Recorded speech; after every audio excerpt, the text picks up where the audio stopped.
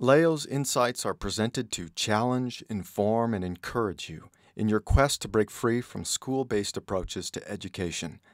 Building upon a foundation of unschooling, we sincerely hope these insights help you to consider how education can be truly unlimited. It seemed to come upon us very quickly. And by March of 2020, we were all being told to do things none of us were happy about. We complied in the hope of securing health and safety for everyone. COVID-19 was the worst pandemic since the influenza of 1918-20, which we were told killed nearly 100 million people because they were just not as smart as us. All we had to do was follow the experts and it would soon be all over. Yeah, right. Nobody knew what was happening. We defaulted to doing what we were told, even if the rules seemed to be constantly changing. We were told it would only require 2 weeks to flatten the curve. I instinctively wondered about this curve, as it was nowhere near flattened after 2 weeks, nor after 2 months, nor 2 years for that matter.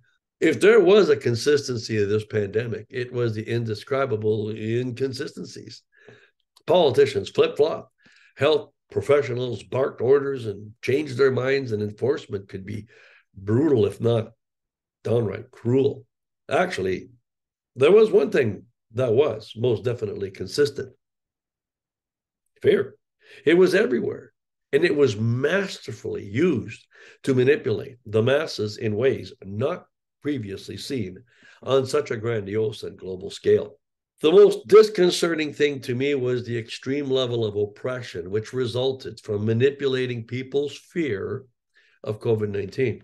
Even though I could not claim I knew what was going on, I had no doubt where all this was coming from, and it could not be from God.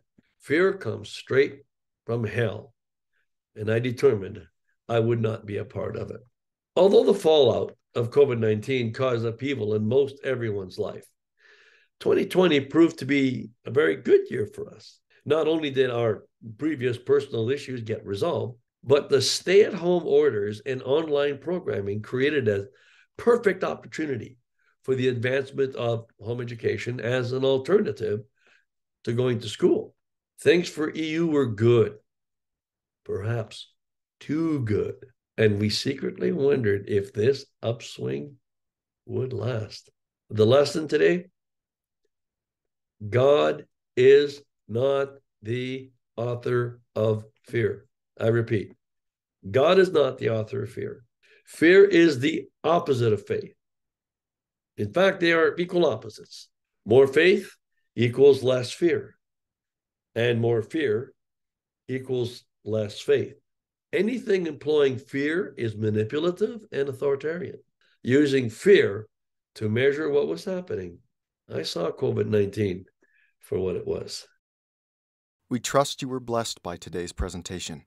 For more helpful information to guide you in your home education journey, please visit educationunlimited.ca and leogaumont.com. Be sure to like us and share us on Facebook.